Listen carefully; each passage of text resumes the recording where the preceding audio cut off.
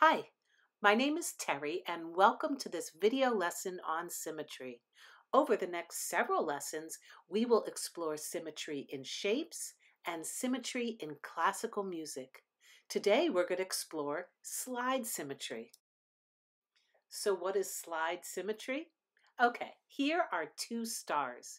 Notice how both stars are the same size, same shape, and same measurement.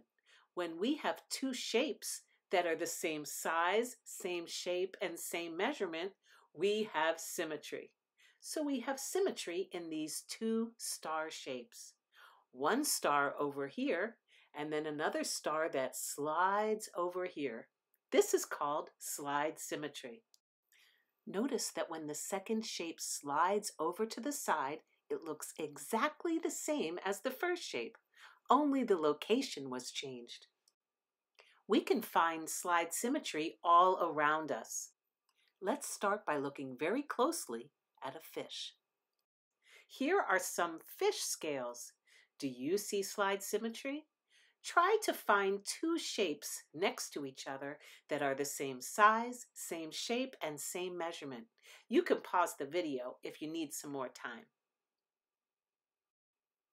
Did you find slide symmetry in the fish scales? Here is one scale shape, and slide over we find another, and another, and another. How about this building? Can you find slide symmetry in the architecture of the building? You can pause the video if you need some more time. Did you find slide symmetry in the building windows? We can see the same shape that slides diagonally too. Now let's hear symmetry in music. Here is a melody that has 4 notes. The melody has a shape too. It moves up and then down, kind of looking like a triangle shape. Now let's hear the melody repeat. While it keeps the same shape each time it repeats, the melody will continue to slide up. This is slide symmetry in music.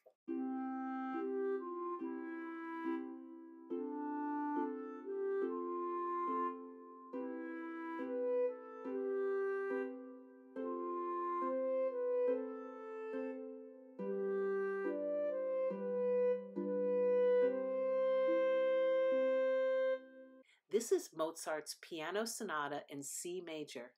Mozart has slide symmetry in his melody. He takes these notes here that move up and down very quickly, and then he slides the melody a little lower and repeats it again. Each time the melody keeps the same shape, but he just plays it a little lower. The up and down motion of the melody is similar to this triangle shape. Let's listen to Mozart's melody as he slides it down to lower notes.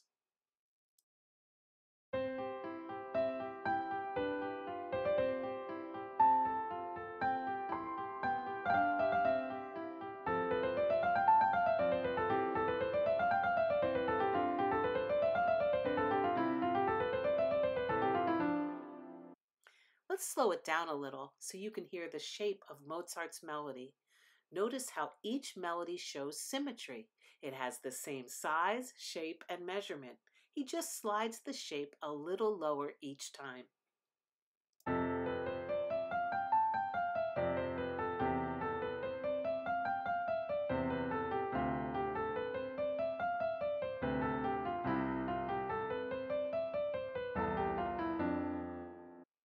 Now let's hear it back up to speed.